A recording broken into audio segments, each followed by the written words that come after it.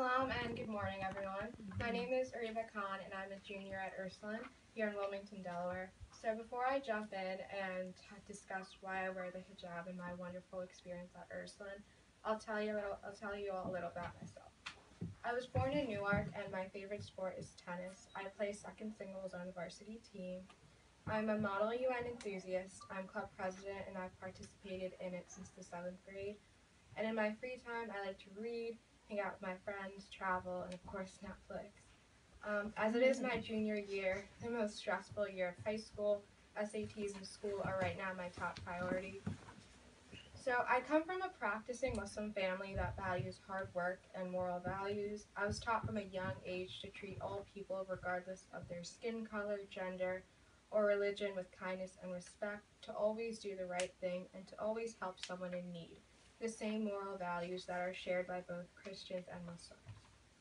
So growing up in Delaware as a Muslim girl, I always felt like there was something missing inside of me, like I was incomplete.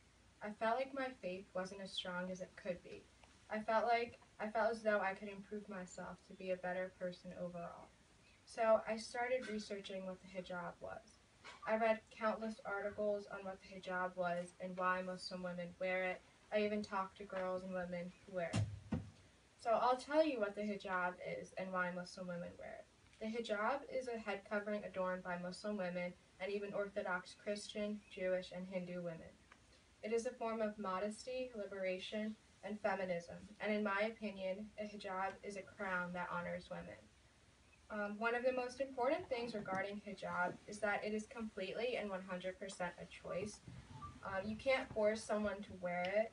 Most people, when they ask me about the hijab, they say, "Oh, did your parents force you to wear it?" And I say to them, "No, they did not." I chose to wear the hijab when I was only 12 years old, and I still remember that day like it was yesterday. Both my mom and my dad said that if I ever wanted to take it off, that I could, that they never wanted me to feel pressure to wear it, and that it's completely up to me, and they would support me. And I'm really thankful I have parents who reflect the true values of Islam and our understanding. So, the hijab, as I said before, represents 3 important values: modesty, liberation, and feminism. Modesty is one of the core pillars of Islam, and wearing the hijab is or can be a form of modesty. However, the hijab is more than just a piece of cloth on my head. It is the way I talk, the way I walk, the way I interact with people. It is the very way I carry myself out in all my actions. So, my hijab forces people to overlook my physical qualities and focus on the person inside of me. To get to know the person inside. That's not to say that a woman who doesn't wear the hijab should be treated with any less dignity or honor that a hijab-wearing woman receives. I believe that all women uphold the right to receive respect, honor, and equality, regardless of what they wear or what they believe in. The hijab is my choice on what I want to wear, and if a woman chooses not to wear the hijab, then that is her choice and she must be equally respected. The second point of hijab is that it is a liberation from society's unrealistic standards of body image and male scrutiny. Islam believes that a woman is to be judged by her virtuous character and actions, not by her physical attraction. And when I wear the hijab, I feel as though it liberates me from society's unrealistic standards of beauty. It liberates me from being seen as an object or a symbol, and rather a person. Some people, however, believe that the hijab is an oppression and not a liberation. When they think of the word oppression, the first thing that comes to mind is a fully clothed woman from head to toe, and they associate a woman who is showing her skin as liberated. The liberation that comes from the hijab is the choice to wear it. If a woman chooses not to wear the hijab, then that is her choice, and she must be equally respected. And as I said before, if a woman does choose to wear the hijab, then that's her choice, and she must be respected for it. There are plenty of Muslim women who are great Muslims and don't wear the hijab, and that's fine.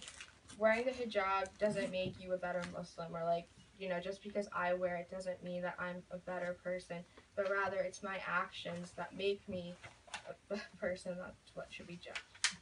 So, in Islam, hijab is prescribed as something you should do, but it also says it in the Bible in Corinthians to cover your hair or shave it.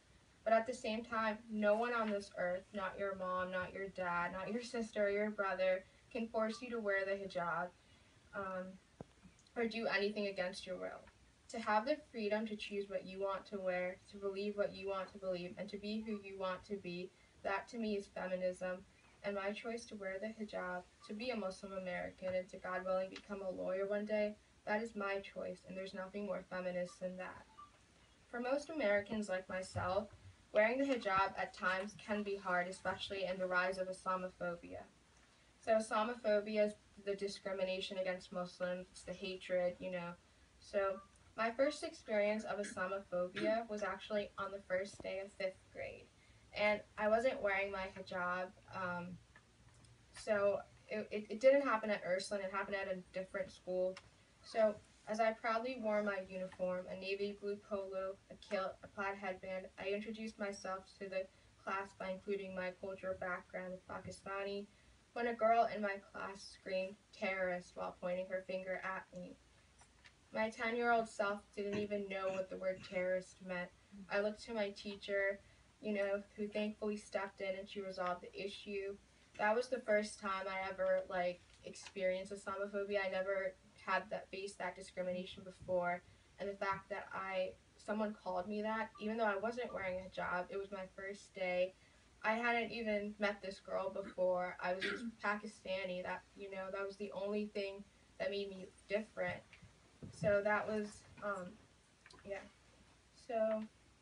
So you can imagine how many Muslim girls and women would feel when they actually do wear the hijab, when they are the ones who are easily spotted in public spaces like the grocery store, the mall, or the workplace. Luckily for me, the response overall I get in public has been good. People do treat me with respect and kindness, but I have experienced hatred from people, from the occasional dirty look, which I'll respond to with a smile, or being cursed at effing Muslims and getting the finger. Islamophobia is a real thing that many Muslims, including myself, experience. Some people think that it's just a Muslim person's problem or a black person's problem when it comes to discrimination, but that's not true.